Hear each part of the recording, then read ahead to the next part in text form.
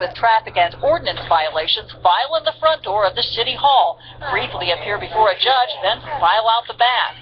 On this night, most were here for minor traffic violations. Terrence Jackson's offense, his car windows are tinted too dark. And he also gave me 3 tickets for tints, improper tags, and no proof of insurance, which I had both.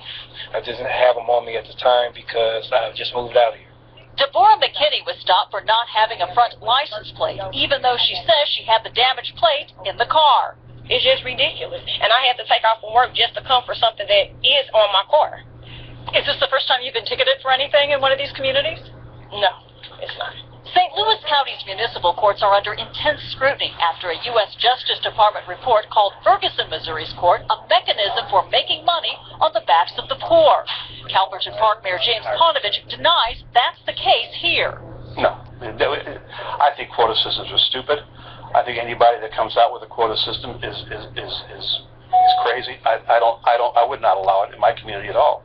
But a recent report by St. Louis-based nonprofit Better Together found that Calverton Park collects more than 20% of its general revenues from court fines and fees. That's about twice as much as the majority of the county's other municipalities.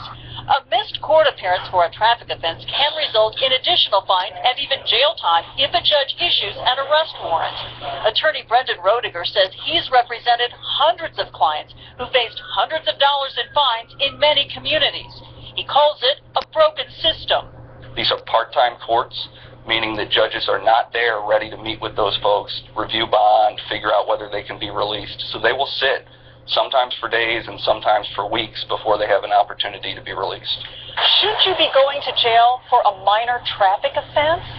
No. Wesley Bell is a part-time municipal judge in nearby Belda City and is running for a seat on the Ferguson City Council.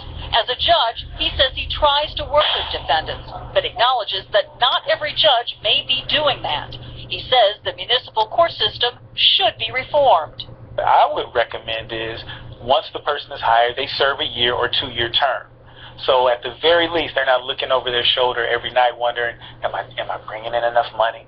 For many of these defendants, their cases were continued, so they won't know if and how much they'll owe the city until their next court appearance.